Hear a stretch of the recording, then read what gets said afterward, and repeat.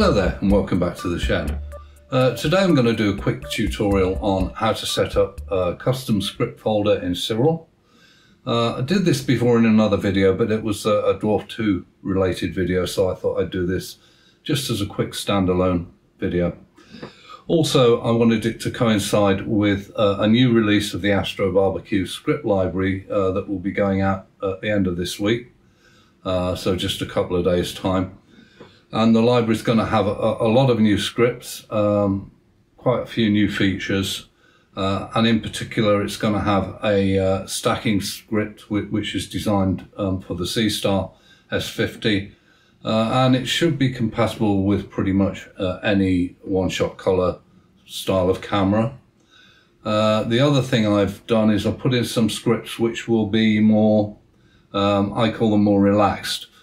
So they're good scripts to use if you're having problems with stacking, like a lot of subs being rejected or just the stacking failing altogether.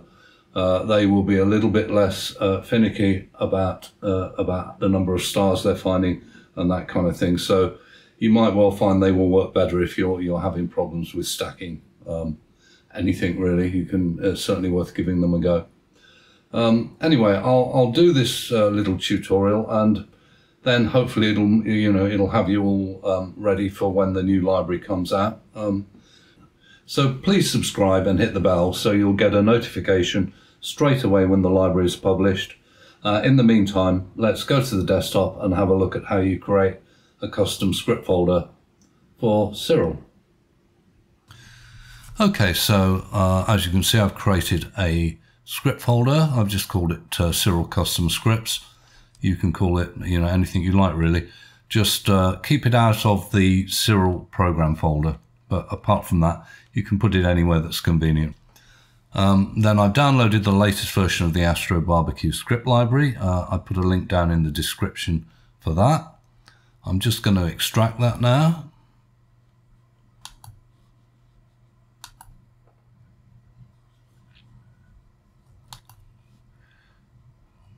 There it is.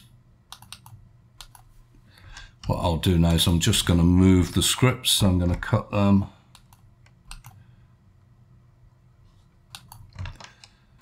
Paste them in there. Then we can get rid of all this. Don't want that anymore really. Okay, so incidentally, there might be, by the time you download this, there may be some more scripts as well. But this is just to give you an idea. Okay, so that's that done. Next thing I'm going to do is open up Siril.